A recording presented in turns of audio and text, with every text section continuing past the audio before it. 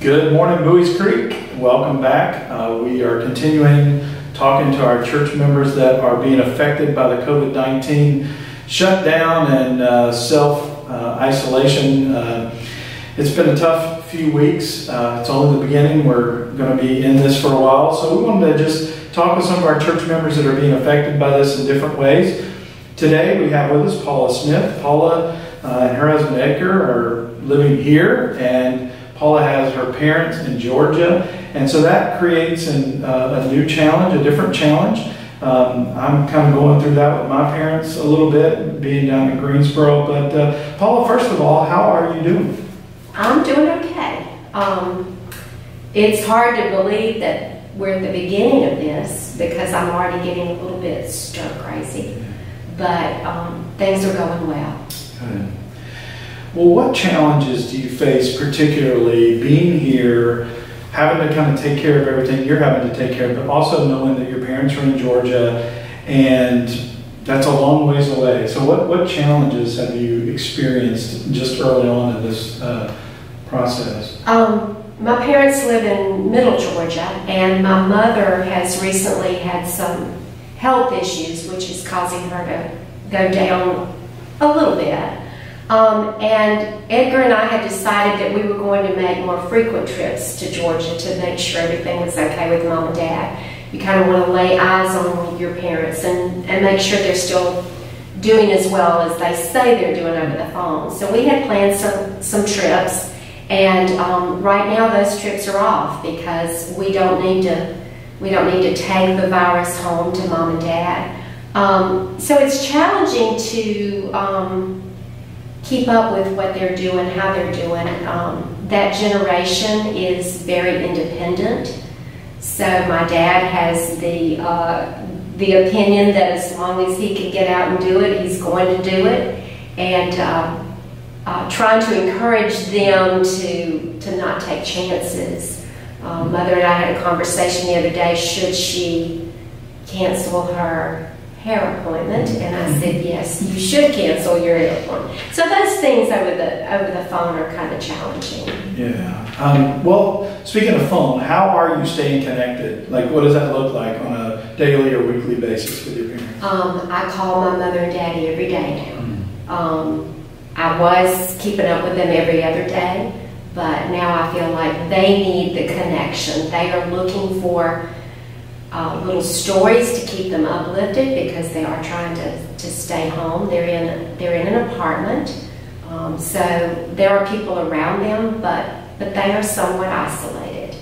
But we talk every day, and we text. My parents text, and we've done some FaceTime. They're able to do that, and their great-grandchildren have FaceTime, which is good because they've got connection that way.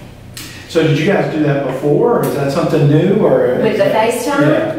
The FaceTime is a little new, but my parents, they're pretty savvy with their iPad and their iPhone, so that's not totally new. Awesome. Just maybe more frequent.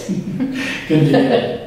Well, let me ask you this. One of the things that I think is encouraging, I've seen, at least it seems to be encouraging to folks, is that starting to think post self-isolation. So have you guys started talking about like how this is going to look once it's over, to kind of give hope that it's coming?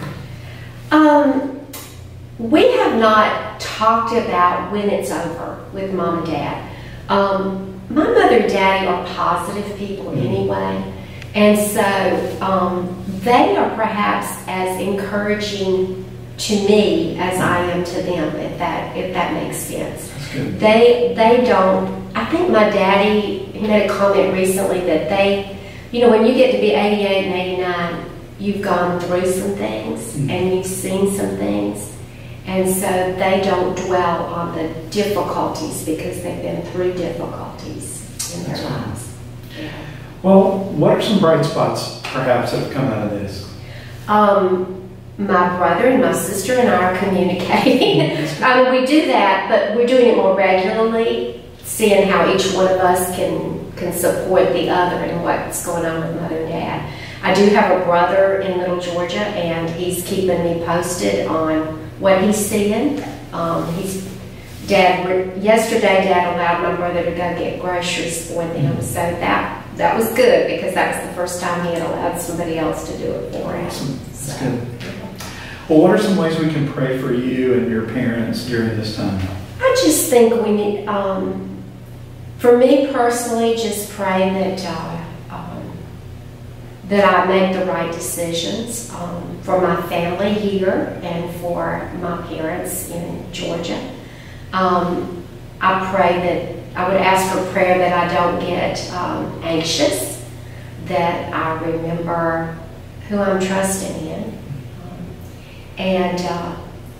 There are a lot of other people who would, I think about this often. I'm blessed at this stage in my life to still have my parents.